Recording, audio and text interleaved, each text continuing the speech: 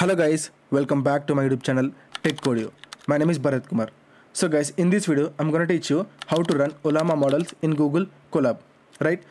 For example, in this video we are going to test 5.3 mini model to run in Google Colab. Got it, right? So guys, before going to the lecture, I'm requesting you please subscribe to my YouTube channel and also hit that like button. So before going to the free models, we have two main LLM models. One is OpenAI company and then second one is Anthropic. So these two are charging more money to use their models.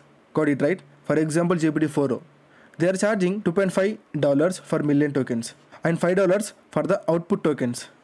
So approximately here we are spending for 1 million input and output token $7.5. So like that, when we come to the Claude 3.5 Sonnet, it is charging $3 for input and then $15 per the output token. Here $18 completely. Got it, right?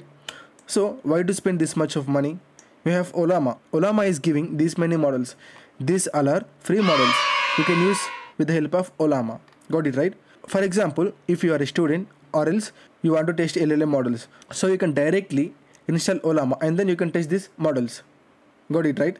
But the biggest disadvantage is we need to offer more GPUs and RAMs. That's why I shifted to the Google Colab. In my previous video, I taught how to build your own LLM model. If you haven't watched that video, please go and watch it out. I'll leave a link in the I button. Got it, right? In that I used LLaMA 3 model in the local system. Got it, right? But here I'm gonna share how we can use in the Google Colab. So guys, in the first step, we need to install these packages: LangChain, LangChain Core and LangChain Community. Let's forget about OpenAI for now. So just run this cell. You can see it is going to install all these packages. Why I'm going to install this package means with the help of LangChain, we are going to connect to the Ollama model. So that's why I'm installing this LangChain. You can connect to Ollama models using the LLaMA index as well, but here I choose LangChain. Then next we need to install this Colab XTerm. So let's understand why this Colab XTerm is used. Because it allows you to open a terminal in a notebook cell with TTY support and it won't block your notebook kernel. So it is going to give us a terminal like this. So with the help of this terminal, we can able to install Ollama models. Got it, right? So now after installing this package, you need to load this Colab XTerm. Then when you run this command, it is going to give us this terminal. So here guys, we need to copy this one and then we need to paste here. But in my Google Colab, I couldn't copy, so I need to enter it manually.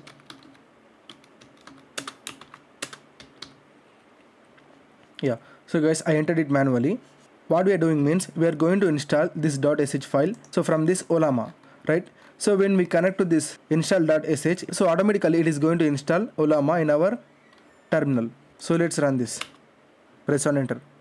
So you can see it is installing Ollama and downloading the Linux. Got it, right? So let's wait until it completes. So guys, you can see the installation is completed. Now the Ollama API is available at this IP address. Now we need to execute one more command: Ollama serve ampersand Ollama run 5.3 mini. Yeah, you can see guys, the downloading has started. 1 second, we got one error. Your new public key is this one, so let's forget about that. Let's run this again. Yeah, so guys, now you can see it is pulling the model 2.2 GB, 2.2 GB, 2.2 GB, right? The model is downloading. So guys, downloading the model has completed. Now you can see we can send a message to the model directly here. Hi there. Yeah, you can see how fast it is giving reply. Let's ask a question.